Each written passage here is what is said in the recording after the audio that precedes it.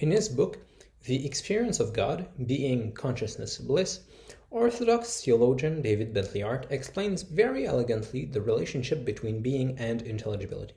Hart relies on philosophical argumentation as well as a multiplicity of traditions that point to three ways for us to reach for ultimate reality. First, there is being or non-being or the ground of being or the father or sat or emptiness. This is the inexhaustible ground of possibility of all that exists.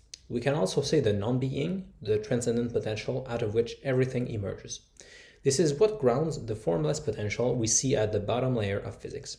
When we contemplate the fact that there exists something rather than nothing, when we ponder the very possibility of things, not only temporally but ontologically at every instant, we are trying to get at this ground of being. Second, you have consciousness, or the logos, or the ground of intelligibility, or the sun, or chit, or dharma. This is the underlying ground of constraints that shape the emergence of things from the potential we just talked about. As I've explained in previous articles, for instance, you can look at my two latest ones titled Prior Time and Causality and also Possibility, Intelligibility, and the Incarnation. I explained that the emergence we see from the ground of being does not happen willy-nilly. There are intelligible constraints that shape it. The laws of fundamental physics, for example, constrain the emergence of fundamental particles from the potential at the bottom layer of physics. Similarly, the laws of chemistry constrain the emergence of molecules from atoms, which are still full of potential. Higher up, cognitive science aims at discovering laws that constrain the emergence of consciousness. More fundamentally, mathematical truths constrain all of nature, and at least as fundamentally, beneath all those sets of constraints, there is a ground of intelligibility which gives rise to them. In other words, there is a logos which constrains the potential given by the ground of being. Whenever we contemplate the intelligible structure of things, we are trying to get at this logos, the fundamental ground of all constraints. Third, you have bliss, or the spirit, or relevance realization, or ananda, which is the union between being and consciousness, between potential and intelligibility. It is the blissful drive of being towards logos and of logos towards being. Hart speaks of bliss here because this is precisely the experience we can have. Whenever we witness patterns meeting potential, we experience this bliss to a certain degree. For example, when we finally understand some concept, or when we participate in bringing about some moral pattern into concrete reality, or when we see some artwork where a pattern elegantly meets its material support, we taste the spirit. The human drive towards truth, goodness, and beauty for their own sakes is in fact precisely a drive towards the divine bliss between being and intelligibility themselves. This drive even allows us to participate in the union of being and intelligibility. Now, my purpose in this article is not to review Hart's book. I rather want to make use of it to answer a few classical challenges raised by John Vervaeke in a recent discussion we had with Paul van der Klee.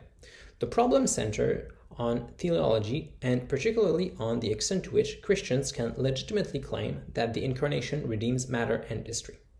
Those problems are classical, and I will do my best to defend a classical answer to them.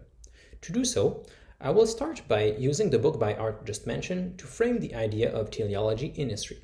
I hope to do so in a way that John will find compatible with his basic metaphysics. I will then move to the problem of evil, where I will make of another book by Hart, namely The Doors of the Sea, Where Was God in the Tsunami?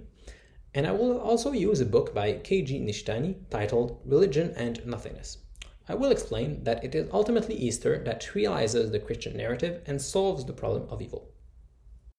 But first, I need to introduce the notion of teleology in history. This idea has been very modeled by Christians and non-Christians alike over the last few centuries, so it's best to start pretty much from scratch. To do so, let me note that there is a kind of reciprocal vertical teleology between being and intelligibility. As I just mentioned, there is a reciprocal drive for potential to be shaped by constraints and for constraints to shape potential. There is an eternal dance in every created thing between being and intelligibility, between the Father and the Son, the Logos. I suspect that John would not oppose my calling this a kind of vertical teleology, because that's not the heart of the issue. More importantly, the question is whether there is horizontal teleology in there as well. That is, a teleology across time, a narrative. Well, there isn't in a straightforward sense, of course, since the ground of being and the ground of intelligibility are, strictly speaking, outside of time or beyond time. They do not undergo change, and they exist at a level of reality that is prior to space and time, and therefore, of course, beyond narrative. That is why I spoke of vertical teleology between being and intelligibility. That is also why the classical tradition has always rather affirmed that God is autotelic, that is, infinitely blissful in himself as the communion of being and intelligibility. God is, himself, his own end. As discussed above, think of the Father and the Son blissfully rejoicing in one another in the communion of the Spirit. But speaking of vertical teleology in God is what allows me to bridge the gap to horizontal teleology in history, or so I hope. My contention is that horizontal teleology appears in history as the spatio-temporal and partly contingent unfolding of the vertical, necessary, and eternal teleology taking place between being and intelligibility. Potential springs forth from being, as constraints spring forth from intelligibility, and the two poles meet to produce beings at the different layers of reality. It is in the spatio-temporal unfoldment of those patterns that you can see horizontal teleology take place. It is secondary to vertical teleology and nonetheless real. Some of that teleology is very simple, such as the tendency of electrons, protons, and neutrons to gather and form atoms, or the tendency for fire to emerge from matches when struck. But of course, those are not the kinds of narratives and teleology people have debates over. Even debates about the purpose of organs in a body or of animals in an ecosystem are not all that interesting and controversial. Where it starts getting interesting and controversial is rather at the human level. That is because humanity plays a special role in realizing horizontal teleology. As mediators between abstract eternal patterns and concrete spatio-temporal reality, humans can mediate between abstract narratives and concrete events. We can co-create history with the Logos. We are shaped by our stories, and we reciprocally make our stories by our actions. Even our agonizing search for purpose in history, with all our contingent doubts and errors, are in fact part of this co-creation. The scriptures are full of men attempting to discern the will of God and being constantly surprised by him, only retrospectively understanding, and in a sense creating, the narrative they've been a part of. We can think of the apostles finally understanding the incarnation only at Pentecost, after spending over 3 years in the story. We can also think of the book of Revelation, where the meaning of history is precisely revealed. In temporally extended real events realization, we simultaneously perceive and create narrative history. And as Jonathan Peugeot explained at the end of a conversation with Paul Vernuclet and John Vervaeke, the fact that we reframe and update our narratives does not necessarily negate their reality. Our contingent struggles can in fact be part of the narrative, part of the pattern. But still, the question remains, does all of this reframing converge towards something? Will our narratives just keep changing? Worse, will our narratives just die with us? In the rest of this essay, I will of course be defending the ontological reality of the Christian narrative. But this requires saying a few words about evil first. While Christianity does assert that being and intelligibility are bound to meet fully at the end of our current narrative, we must clearly state that this is not a blind cosmic optimism, to reuse the words of David Bentleyart. The universe isn't the carefully designed mechanical system of the deist, optimized as the best of deterministic worlds. The human co-creation of horizontal teleology is fraught with genuine impediments to its resolution. Here's a quotation from David Bentleyart in his book, The Doors of the Sea. In the New Testament, our condition as fallen creatures is explicitly portrayed as a subjugation to the subsidiary and often mutinous authority of angelic and demonic powers, which are not able to defeat God's transcendent and providential governance of all things, but which certainly are able to act against him within the limits of cosmic time. To put it in more naturalistic language, we are continually subject to all kinds of destructive patterns that really do break the local union of being and intelligibility in the present. Not completely, of course, but significantly. We enter into deceptive patterns, whether the deception be against ourselves or others. We fall prey to violence and are all too often swept by warring narratives. Dramatically, The 20th century even showed us how easily we can fall into nationwide scapegoating narratives, within which we willingly participate in mass torture and genocide. Christianity fully acknowledges our subjection to such negative higher-level patterns in the present, or, to put it traditionally, our subjection to principalities and powers in the present. All of those are wounds in the manifestation of the Logos. But that's of course not all there is to the story. The world is fundamentally the self-realization of the real, the union of being and intelligibility, the manifestation of the Logos, and this cannot be obscured forever. The Logos is bound to shine through. Buddhist enlightenment, for example, is a way to overcome our subjection to those principalities and powers. It is a genuine way to reassert the Logos or Dharma in ourselves and those around us. Interestingly, there is a deep parallel between Buddhist enlightenment and the Christian narrative. In his book Religion and Nothingness, the Buddhist scholar K.G. Nishtani explains that it is precisely by willingly plunging yourself into non-being, into nihility, that you ultimately transcend nihility.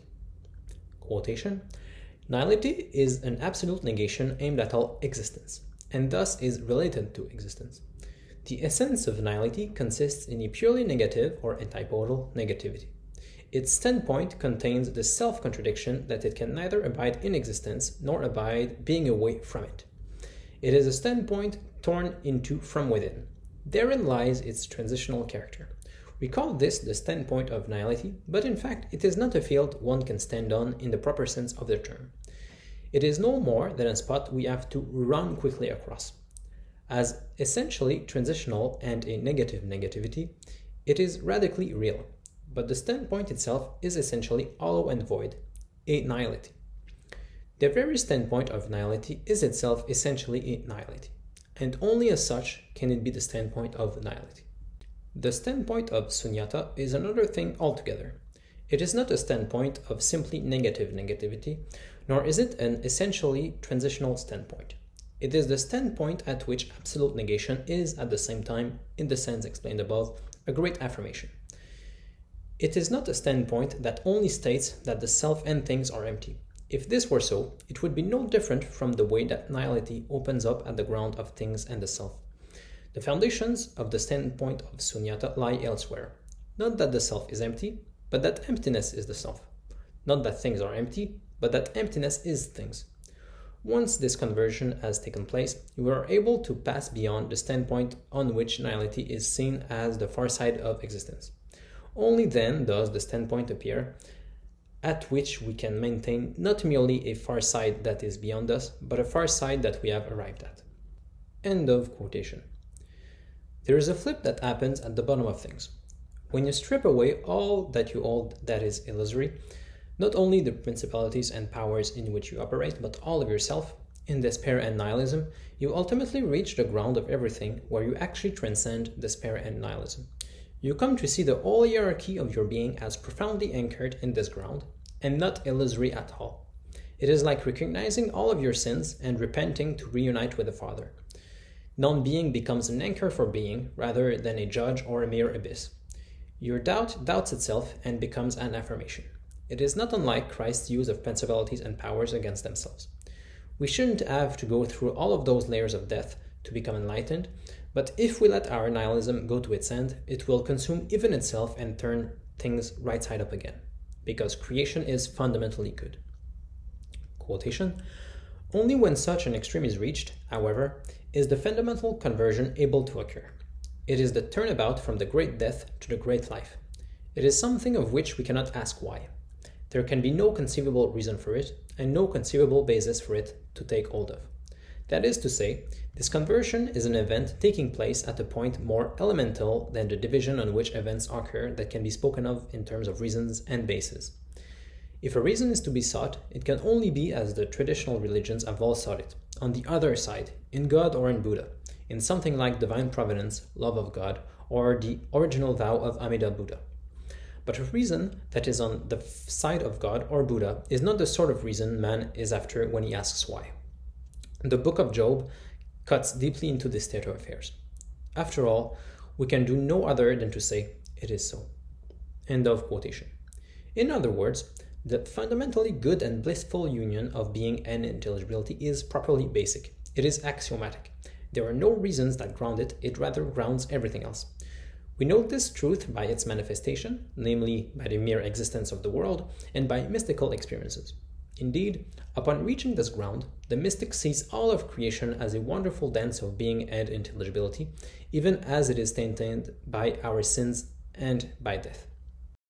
After this experience, the enlightened one can come back to everyday life and unfold that blissful harmony experienced at the ground of being and intelligibility. It can help enlighten others. Nihilism is turned against nihilism, not unlike Christ's defeat of death by death. And beside the Buddha, we can also place Socrates and other figures who were arguably enlightened. I have tremendous admiration for the heroic efforts of those figures and their schools. Their achievement of enlightenment, their victory over principalities and powers, while outside of a historical relationship to the incarnate Logos, is simply astounding and deserves respect and even praise. But as John Vervaeke, Paul Vanderklay and I discussed in our last conversation, their victory remains local. Individuals can achieve enlightenment, but human history remains one of people who are by and large not enlightened. The promise of Christianity is an answer to this, a redemption of all history and material reality. The promise is that what the Buddha achieved in his person is being achieved narratively and cosmically by Christ. The Logos became flesh and plunged fully into nihility. He submitted himself to all that principalities and powers could throw at him, from poverty to temptation, defamation, torture, betrayal, and ultimately to being nailed naked on a cross. This is the biggest rending of being and intelligibility you can possibly imagine, the biggest wound that can be inflicted on the realization of the Logos. But the Logos also rose again, of course, because creation is fundamentally the blissful manifestation of the Logos. Further, Christ re-emerged from that nihility with a new and transformed kind of human nature, carrying the promise of the general resurrection. Where the Buddhist re-emergence from nihility is a personal and local victory, Easter is a narrative and cosmic victory. However, as John Vervaeke also explained in our discussion, this claim is intermeshed with a few traditional problems. The first among them is the classical problem of evil. How is Christ's redeeming of history and matter consistent with Auschwitz? To answer this question, I must clearly restate that divine providence is not the same thing as a universal teleology, to reuse again the words of David Bentley-Hart. Second, I must also clearly state that it is ultimately Easter that realizes the Christian narrative and answers the problem of evil. Without Easter, narrative teleology would just die with us, and so would our hopes to ultimately conquer evil. I have no argument from first principles showing that Easter was metaphysically necessary or that all shall be good for us in the end. Easter was a genuine victory, genuinely emergent, and I have no argument from first principles that God could not have instead flooded the world to restore it to its primitive spotlessness. In fact, I suspect that such arguments would be heretical, since the truth of Easter has traditionally been held to rest on revelation. What I claim, more modestly, is that Easter solves the problem of evil. It makes the Christian narrative real and everlasting, just like us. What awaits us at the eschaton, if Easter is true, will really wipe away all tears. I highly recommend David Bentley-Hart's book, titled The Doors of the Sea, on the subject. This short book is the best treatment of theodicy I have come across. In fact, my strategy for the remainder of this essay will consist in merely collecting and explaining relevant passages from that book. Quotation: God has fashioned creatures in his image so that they might be joined in a perfect union with him in the rational freedom of love. For that very reason, God permits, rather than violate the autonomy of the created world, may be in itself contrary to what he wills. But there is no contradiction in saying that, in his omniscience, omnipotence, and transcendence of time, God can both allow created freedom its scope and yet so constitute the world that nothing can prevent him from bringing about the beatitude of his kingdom. Indeed, we must say this: as God did not will the fall, and yet always wills all things toward himself, the entire history of sin and death is, in an ultimate sense, a pure contingency, one that is not as such desired by God, but that is nevertheless constrained by providence to serve his transcendent purpose. God does not will evil in the sinner, neither does he will that the sinner should perish. He does not place evil in the heart. He does not desire the convulsive reign of death in nature, but neither will he suffer defeat in these things. Providence works at the level of what Aquinas would call primary causality. That is, it is so transcendent of the operation of secondary causes, which is to say finite, contingent causes immanent to the realm of created things, that it can at once create freedom and also assure that no consequence of the misuse of that freedom will prevent him from accomplishing the good he intends in all things. End of quotation. The idea is that God is the primary cause of everything, and that he exerts this causality through non-competitive secondary causes. There are several analogies we can use to try and understand the distinction between primary and secondary causality, though they are all bound to fall short. For instance, when I use a piece of chalk to write on a board, the piece of chalk is a cause of what I write, but it is secondary and non-competitive to my intention to write on the board. In short, I act through the chalk. My intention and the chalk exist at different layers of reality and cooperate in my writing. To draw another example from this scenario, consider the diverse muscle cells in my arm. They are also causes non-competitive with and secondary to my intention of writing on the board. I write through my cells. Interestingly, there is also plenty of contingency in the way that my cells cause my writing. Indeed, there is a lot of randomness, and you might even say freedom, in the myriad chemical reactions going on in my arm cells, which is nonetheless constrained by my overall desire to write such and such on the board. In general, secondary causes can be contingent and nonetheless constrained by higher level causes. Another relevant example can be taken from parenting. It is possible for an experienced parent to convince their child to voluntarily do their homework, for instance. If your child really likes cookies and playing hockey, for example, you know that if your child does not immediately agree to do their homework upon being asked, you can always resort to hockey or cookies as incentives. The genuinely free and contingent choice of your child is, in this case, a cause of your child doing their homework, but it is secondary to your own desire for your child to do their homework. Both desires exist, cooperate, and have causal power, but yours is more fundamental. Now, all of those analogies of course fall short of expressing how the Creator God acts through his creatures. All that I have mentioned above are created and secondary causes that exist in time, including your decision to raise your arm or to get your child to do their homework. On the other hand, God is uncreated, necessary, simple, immutable, and outside of time altogether. He needs no deliberation, no forethought. There is no distinction between his creation of the world and his action in the world. If you'd like to learn more about this subject, I recommend Father Michael Dodd's book, Unlocking Divine Action, Contemporary Science and Thomas Aquinas. It is really excellent at driving this. But I nonetheless hope that all these examples suffice in giving you an idea of how history, full of genuinely free, contingent, and often evil human decisions, can nonetheless be constrained towards God's simple and immutable purpose, namely himself, where being and intelligibility blissfully meet. Quotation: until that final glory, however, the world remains divided between two kingdoms, where light and darkness, life and death grow up together and await the harvest. In such a world, our portion is charity, and our sustenance is faith. And so it will be until the end of days. As for comfort, when we seek it, I can imagine none greater than the happy knowledge that when I see the death of a child, I do not see the face of God, but the face of his enemy.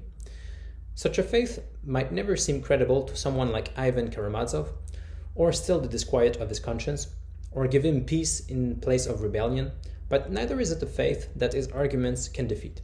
For it is a faith that set us free from optimism long ago and taught us hope instead. Now we are able to rejoice that we are saved not through the immanent mechanisms of history and nature, but by grace. That God will not unite all of history's many strands in one great synthesis, but will judge much of history false and damnable. That will not simply reveal the sublime logic of a fallen nature, but will strike up the feathers in which creation languishes. And that, rather than showing us how the tears of a small girl suffering in the dark were necessary for the building of the kingdom, it will instead raise her up and wipe away all tears from her eyes. And there shall be no more death, nor sorrow, nor crying, nor any more pain, for the former things will have passed away, and he that sits upon the throne will say, Behold, I make all things new. End of quotation. I must here admit that my language of redeeming history was perhaps not my best choice. Remaking would arguably have been better. The Incarnation is much more an invasion of a fallen history by a restorative history. Everything is ultimately brought into the story of the Incarnation, but much of current history ends up being condemned within that overarching story. Further, if Easter is true, and a new kind of life is emerging with Christ from the tomb, then all tears will really be washed away. Death is defeated, and the glory that awaits us will make the atrocities of Auschwitz irrelevant, or maybe even somehow participative. That is a hopeful and even a harsh statement, but I think it is one that Christians must affirm. As an analogy, consider every other time a new kind of life emerged in nature. The emergence of life from mere matter redeems the greater part of the cosmos that is merely material. One plant is worth more than 100 empty galaxies smashing away in entropy. Similarly, the emergence of sentient life is worth all of the struggles of plant life. And while things get muddled at the human level because of our sins, all of the natural death and life cycles of animal life are not worth the life of one saint. And similarly, the Christian claim is that the emergence of eternal life in Christ redeems all of human life, with all its tragedies. Let me here take a moment to remind readers that hope in this general resurrection is reasonable. It is like recognizing from the emergence of plant life that plant life will spread over the earth, or like recognizing from the emergence of animal life that it will also come to spread over the earth. Similarly, Christ is the firstborn from the dead, and numerous saints have followed him in his elevated kind of life. Even in the reductionistic West, where so many of us have buffered ourselves from higher level causes, and where the placebo effect is the last remnant of narrative causality available to us, we can still meet saints who inhabit a world of richer patterns, a higher level of reality, a higher kind of life. Miracles still happen in church, especially in Africa and South America, where people are less buffered. As I have explained elsewhere using the works of C.S. Lewis, if you look at the miraculous claims of Christianity, what you see is precisely an invasion by a new kind of life, a life imbued with rich narrative causal powers. Joining the body of Christ, becoming a saint, is thus to strive to participate in Christ's victory. It is recognizing that a new kind of life has emerged and that we can join it like the saints before us. It is like recognizing that the world is being flooded and jumping into the ark. It is like joining the Allied forces in 1944, where the war is fundamentally won, but where victory is yet to be fully consummated, and where the death throes of the Axis forces only make them multiply their atrocities. It is like joining a winning invasion. Faith in Christ's resurrection assures us that the day of final victory is coming, although of that day and that hour knoweth no man. No, not the angels which are in heaven, neither the Son, but the Father. From Mark 13:32. And until then, we can expect dying and parasitic principalities and powers to only ramp up their havoc. The wheat and the tares grow together until the harvest. The book of Revelation is very grim for that reason, though we can already live joyfully in the resurrection. Quotation: "The cross is thus a triumph of divine apatheia, limitless and immutable love sweeping us up into itself, taking all suffering and death upon itself without being changed, modified, or defined by it, and so destroying its power and making us, by participation in Christ, more than conquerors. God does not simply submit himself to the cycle of natural necessity or to the dialectic of historical necessity, but shatters the power of both, and thereby overthrows the ancient principalities, the immemorial empire of death. Easter utterly confounds the rulers of this age, and in fact reverses the verdict they have pronounced upon Christ, thereby revealing that the cosmic, sacred, political, and civic powers of all who condemn Christ have become tyranny, falsehood, and injustice. Easter is an act of rebellion against all false necessity and all illegitimate or misused authority, all cruelty and artless chance. It liberates us from servitude to and terror before the element. It emancipates us from fate. It overcomes the world. Easter should make rebels of us all." End of quotation. The resulting state for the Christian is thus both more pessimistic and more optimistic, both more sorrowful and more joyful than what I see in Buddhist or Socratic enlightenment. Art quotes Saint Isaac the Syrian to give us a taste. What is a merciful art? A heart aflame for all of creation, for men, birds, beasts, demons, and every created thing. The very thought or sight of them causes the merciful man's eyes to overflow with tears. The heart of such a man is humbled by the powerful and fervent mercy that has captured it, and by the immense compassion it feels, and it cannot endure to see or hear of any suffering or any grief anywhere within creation. Hence he constantly lifts up tearful prayer for God's care for and mercy upon even unreasoning brutes and enemies of truth and all who do him injury. He prays even thus for the family of reptiles on account of that immeasurable, godlike compassion blazing in his heart. End of quotation. You can see in this quote that the answer of Christianity to the problem of evil is more existential than it is intellectual, which is normal after all, since the problem of evil is itself more existential than intellectual. What Christianity offers in the face of evil is a transformation, a metanoia, operated by the contemplation of Christ's charity on the cross and by growing faith in the meaning of Easter. It is about learning to see all of creation, even demons in Auschwitz, as groaning and travailing towards narrative eternal life in the Logos, only temporarily held back by sin. Quotation, to see the world as it should be seen, and so to see the true glory of God reflected in it, requires the cultivation of charity, of an eye rendered limpid by love. Maximus the Confessor taught that it is only when one has learned to look upon the world with selfless charity that one sees the true inner essence, the Logos, of any created thing, and sees how that thing shines with the light of the one divine Logos that gives it being.